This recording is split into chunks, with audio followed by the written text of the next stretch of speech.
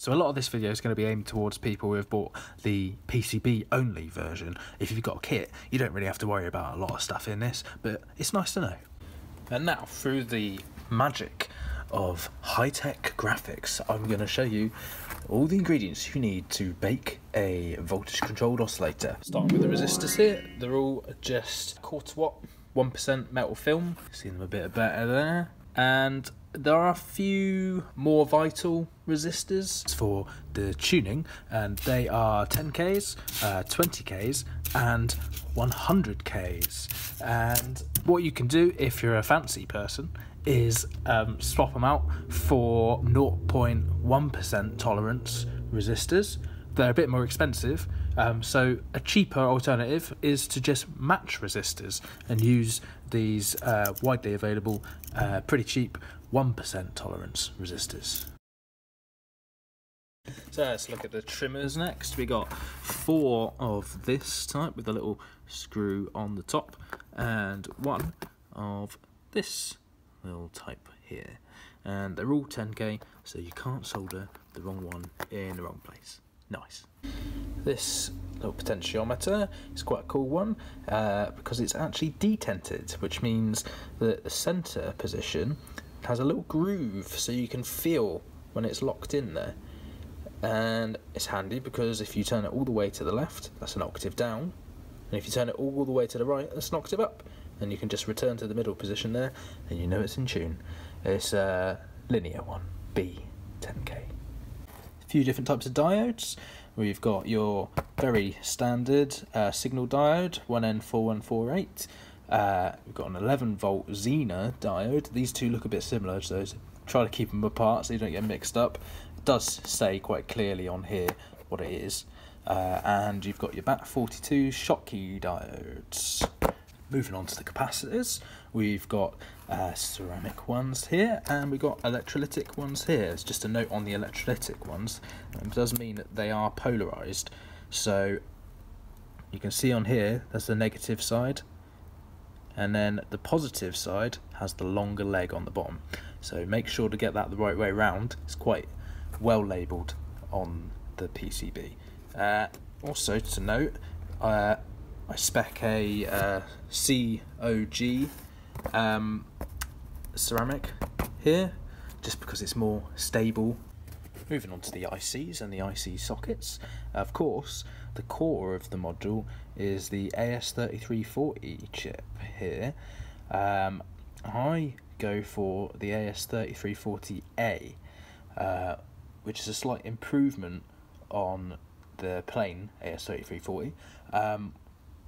Main advantage being that the pulse width modulation does not affect the tuning of the triangle and sawtooth waves, which is nice. But you know, it's up to you if you just want to use a plain one, because you know, why would you be using the pulse width modulation if you're listening to the sawtooth and triangle wave? It doesn't have an effect on them. So you know, it's just me being a bit of a perfectionist.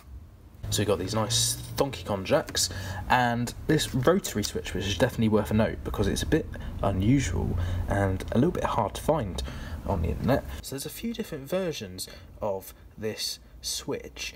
This one is a 1-pole 4-throw version, which means there's 4 positions that it switches to. These 4 position ones are available from Syntaxis. There are a couple different options depending on where you prefer to source your components. There's one version on Mauser that is a 2-pole 4-throw version. That will work, but there's a major difference between this and that version, and that's to do with the bushing and shaft size. So the bushing is this metal threaded part, and the plastic bit is the shaft. And you can also notice that on this version it's knurled, and on this version it's for a D shaft knob.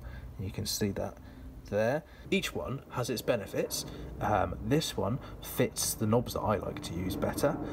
This one you might have to even cut off to fit some knobs, but this one the bushing is too short. So you know, it's give and take with these, and I decided to go with this one because I made a shim PCB, fits on there, bumps that up to the right height there. Got the SPDT slide switch, is a single pole double throw, so it doesn't have the middle position, it's just that way or that way. Here's your headers, 4-pin for the female and male board connectors, and you got your double row one for the power, ribbon cable, pretty easy to make yourself. You get these IDC headers, they're called, IDC connectors, 10-way, 16-way, 16 I think, yeah, and you're not just with a smiley face. And don't forget the 11mm female to female standoff, and it's 2 M2 screws. Before I show you how to match the resistors, I thought it'd be a bit of fun to just have a little look at the circuit and understand why we're bothering to do this at all. So here are the resistors in the circuit. You can find the full schematic on the product page. So the resistors are all chained together in what's called a resistor ladder or a resistor network, and it's basically a big voltage divider. Despite the math lesson, resistor ladders can actually be quite fun. I made a module with one on the front of it where you can take the resistors out and exchange them to do fun stuff. More about that in another video.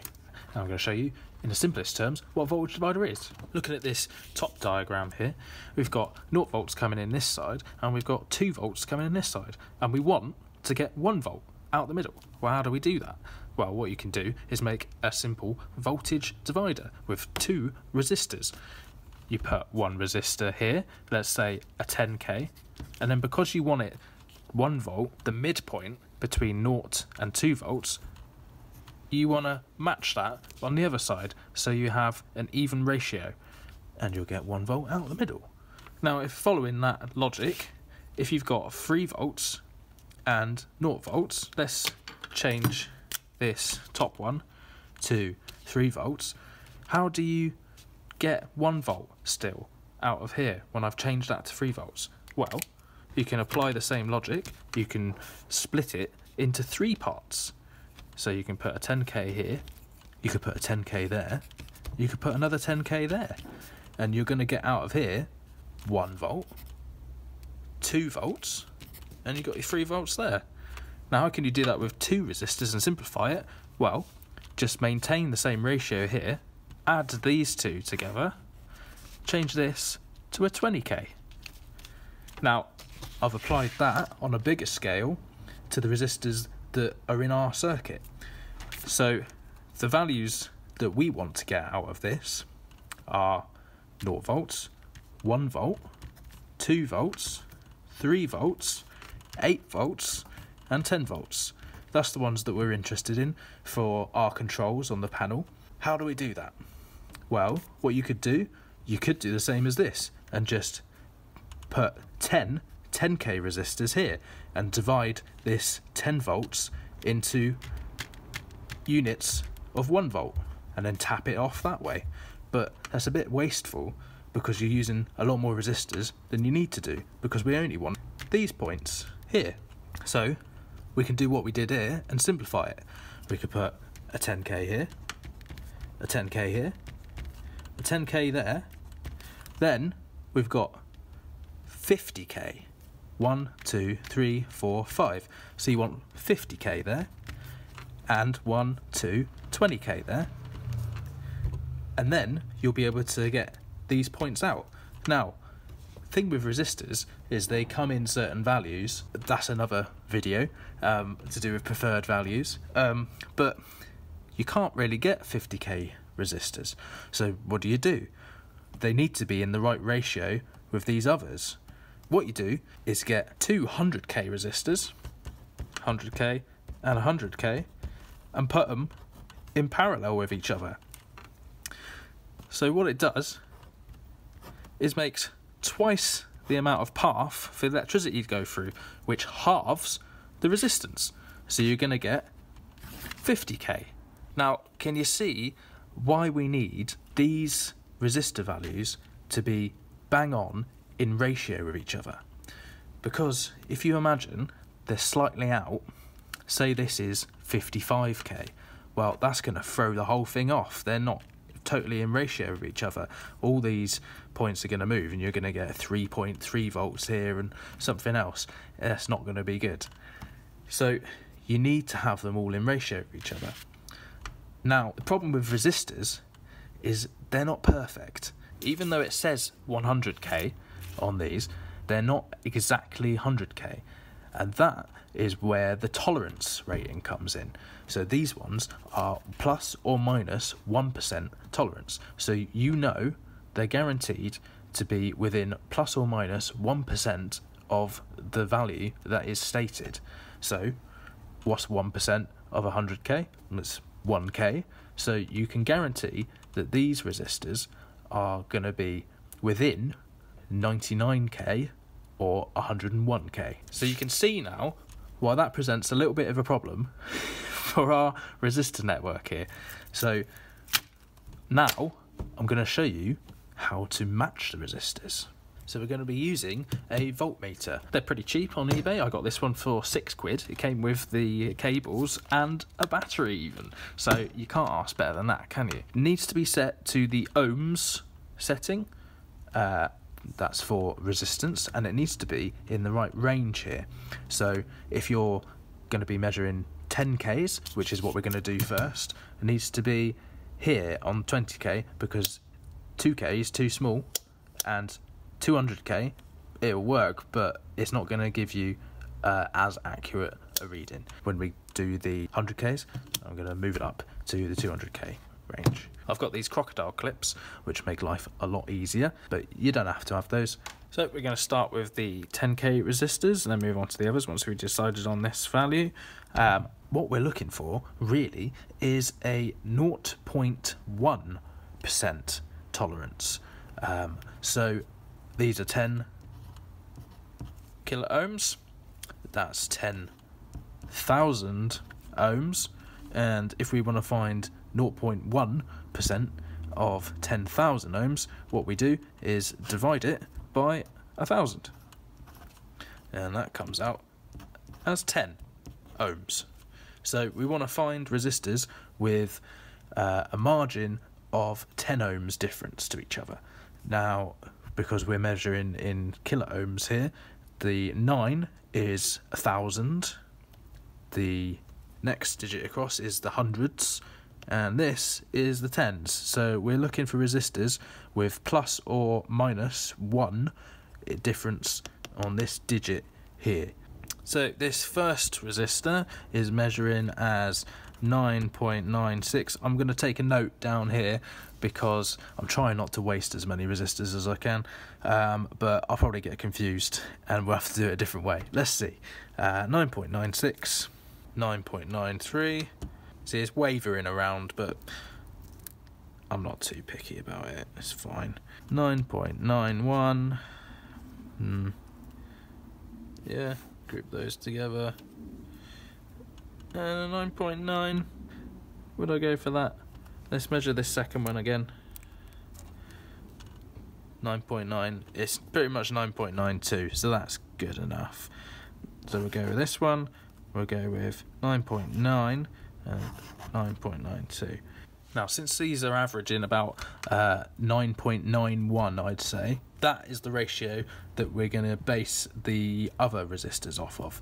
So, for a 20k, you actually want it to be double 9.91. Now, what I've quite brilliantly done here is actually messed up and chosen the value of 9.91, which is really, really close to our boundary of 1% on these 10k resistors. So it's very much an outlier, which makes it much more difficult to find corresponding ratios in the 20k and 100k ones. What you want to do really is look for values that are as close to 10k as possible and work off of that, because then it gives you 1% range either side to find the rest of the resistors, and it's much more likely that you're going to find them quicker. So I'm going to go back and find some other 10k ones just to make my life easier. So I'm back with 3 new resistors, and these ones are all 9.98k.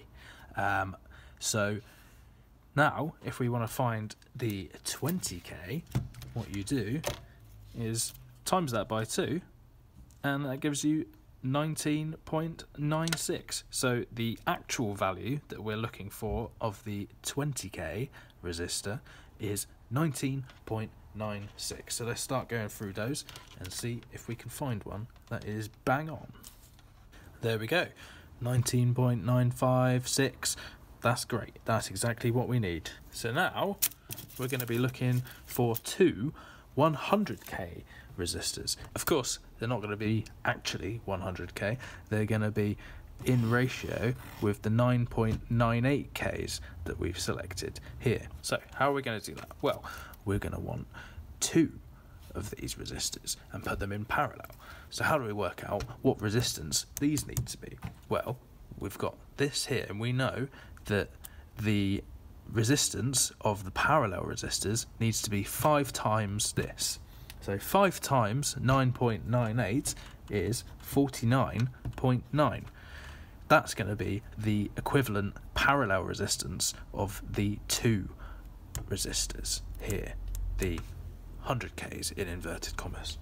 How do we find the value of these 100k's? Well, you just double this. So times 2, that is 99.8, and that's what we're looking for, 2 99.8k resistors.